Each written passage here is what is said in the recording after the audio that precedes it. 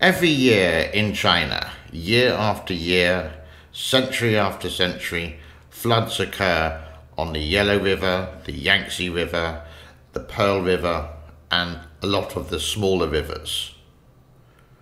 And why is nothing done, especially over modern China era, or the modern China era? Nothing is done to prevent floods, even though it's law. A warm welcome to the channel. It is today Friday the 21st of January 2022. My name is James, and today talking about flood prevention, China, floods, Three Gorges, dams, etc. And surprisingly, flood prevention is actually law.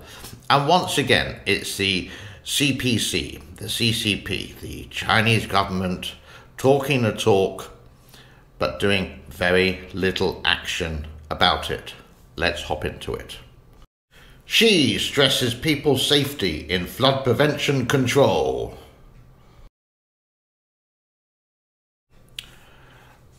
Over the years of modern China, and when I'm talking modern China, I'm talking about, you could say, developed or developing China in the last 22 years. China has rapidly changed over that period of time, and floods have been in China constantly through the beginning of time. It's just the way it is. Global climate change, pollution doesn't help either. But she actually said this, possibly in 2016, as I'm the best general secretary, I'm the best dictator in the world, sympathizing with people. This is a part of China for you, or the Chinese government talk the talk, but never walking the walk. What prevention has China done? But you may be saying to yourself, hey, hold on, other countries do have floods. Oh, there's a message for you. Every country does have floods. Germany last year, okay, granted. But how often does the main river in Germany flood? The Danube, or I've forgotten the actual name of the river from 2021. How often does it flood? Very rare indeed. Question, how often does the Yellow River, Pearl River, Yangtze River flood? Near enough every year. What China does, they will call it unprecedented, when they go to say, we prevent floods. Obviously, they don't. Now, I have closed the curtain because I know some people will be saying, the glare. I thought it'd be a bit of natural light for you. Xi Jinping and floods. He ordered authorities at all levels to promptly organize food prevention and disaster relief forces, properly accommodate those affected, strictly prevent secondary disasters, and minimize casualties and property losses.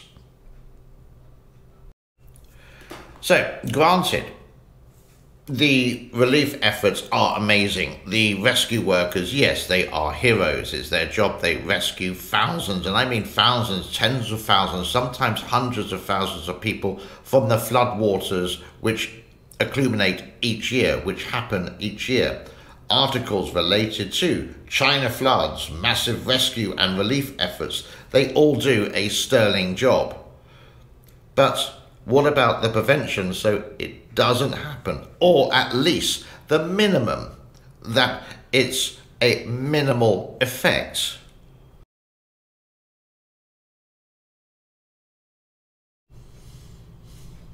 How to prevent floods? Well, obviously, we know, China knows, everyone knows that rivers are going to flood this year. They flood every year. It's as common as your birthday, as simple as that.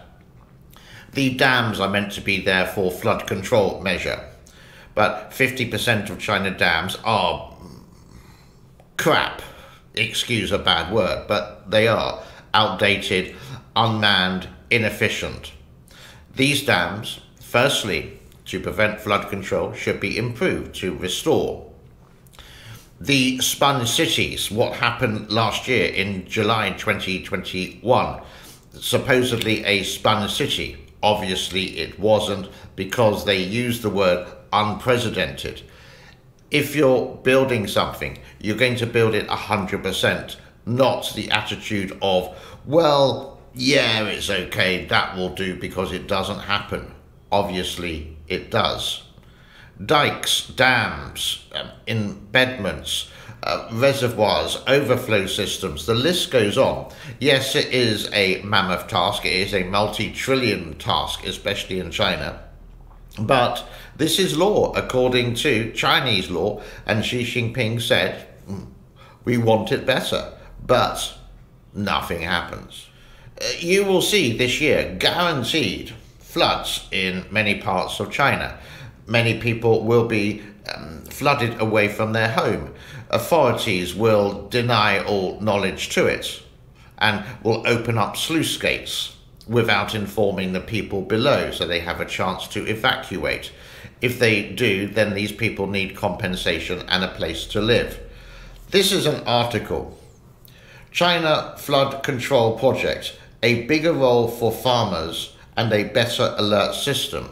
Can you see here, they're passing the buck to the farmers who don't really have time to do a bigger role. You know, farmers around the world, they work like 13 hours a day. It's difficult to be a farmer. I'm sure there's some viewers there. You wake up at the crack of morning and you go to bed sometimes even late at night because you're protecting your investment. Farmers work hard, they don't have time to do flood control. It's the responsibility of the Ministry of Water Resources, who just sit in Beijing just having, well, a cup of coffee. Well, in China, a cup of tea. But I guarantee they won't be using that mug. So let's have a look at the levels for today. Friday the 21st of January 2022. On the Yangtze River, the Three Gorges Dam, we have Kutan at the top. Oh, once again, this is in Chinese, it's okay. At the top number, 170 point something, and that has stayed the same. And third from the bottom, you can see 170.15. That's the Three Gorges, so that's gone down because it's in green. A lot of them, you can see, have gone up, surprisingly.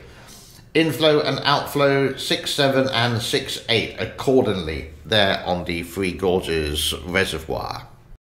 And the weather looks like this for you in central China. The hand, yep, I repeat myself constantly, by the Three Gorges.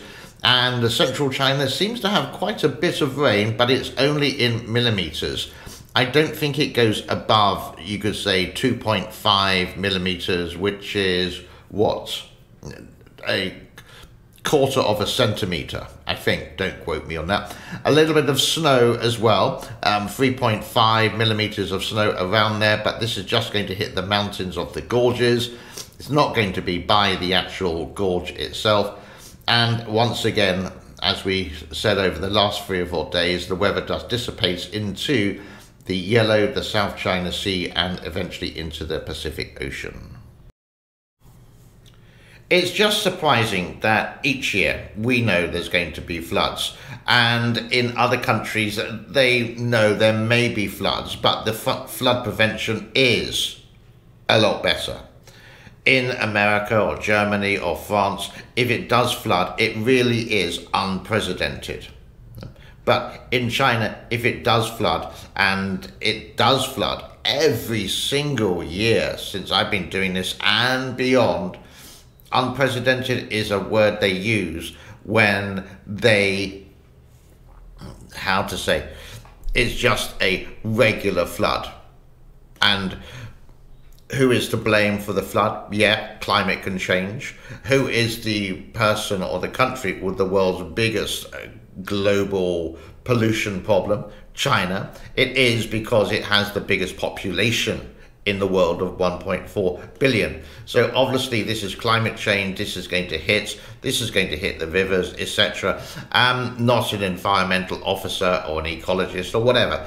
It's just, for me, logical common sense there. So unprecedented in China, they will just use when they can't control it or they've done absolutely nothing. They say they've done something, but you will see the news throughout 2022 when the floods do come.